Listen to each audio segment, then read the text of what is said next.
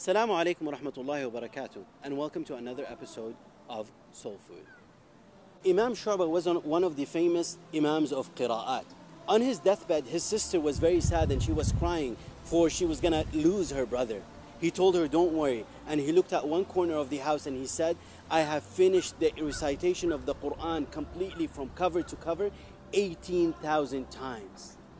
Imam Shu'bah had a lot of hope because he read and he understood the hadith of the Prophet Muhammad sallallahu alayhi wasallam, where he says, "Iqra'ul Qur'an," read the Qur'an, for the Qur'an will be an intercessor on behalf of its reader on the day of judgment. The relationship between Qur'an and Ramadan is very intimate. It's inseparable. Allah subhanahu wa ta'ala says in the Qur'an, شهر رمضان الذي أنزل فيه القرآن هدى للناس وبينات من الهدى والفرقان. The month of Ramadan, which Quran was revealed in. هدى للناس, there's guidance in the people in this Quran. هدى للناس وبينات, and clear signs and proofs for the people. والفرقان, it's a criterion between right and wrong. This is the perfect season for us to look at our own relationship with the Quran. Unfortunately, many of the people don't have the best of relationships with the Quran.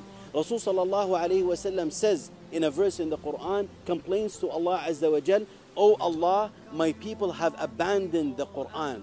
And Imam Ibn al-Qayyim rahimahullah explains that there are different levels for abandoning the Quran, the least of which is abandoning its recitation. The sad reality is that today it's not even about not reciting the Quran. Unfortunately, a lot of Muslims don't even know how to read the Quran, let alone reciting the Quran, let alone understanding the Quran, let alone acting according to the Quran. Yet at the same time, we find that Allah subhanahu wa ta'ala has says in the Quran, وَلَقَدْ يَسَّرْنَا الْقُرْآنَ لِلذِّكْرِ فَهَلْ مِن مُدَّكِرٍ. And we have made this Quran easy to remember. So will there be one to remember? So what is our role? What is our duty towards the Quran? Number one, we must learn the Quran. We must realize and recognize that the Quran is the speech of Allah Azza wa Jal, and we must be able to recite it in order to fill the void in our hearts and our souls. This is number one. Number two, we must act in accordance with the Quran. We want the Quran on the day of judgment to be a witness for us, not against us. So whenever Allah subhanahu wa ta'ala says to do something, let us do it. And when Allah subhanahu wa ta'ala tells us to stay away from something, let us stay away from it. And thirdly, we must spread Quran literacy amongst ourselves, among our parents, our friends, our communities, amongst humanity, so that everybody is able to read the fruit of the Quran.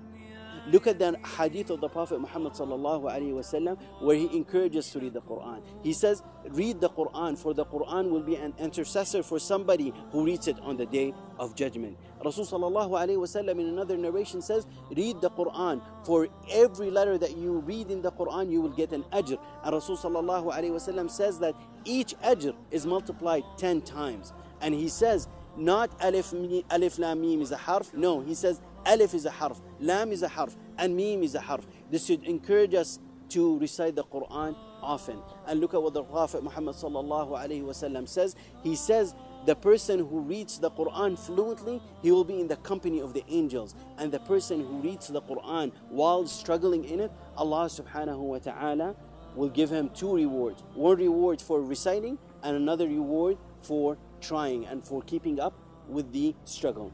Ramadan is a perfect time for us to go back to the Quran and to make this commitment that we will read the Quran, we will memorize the Quran, we will understand the Quran, and we will act upon the Quran.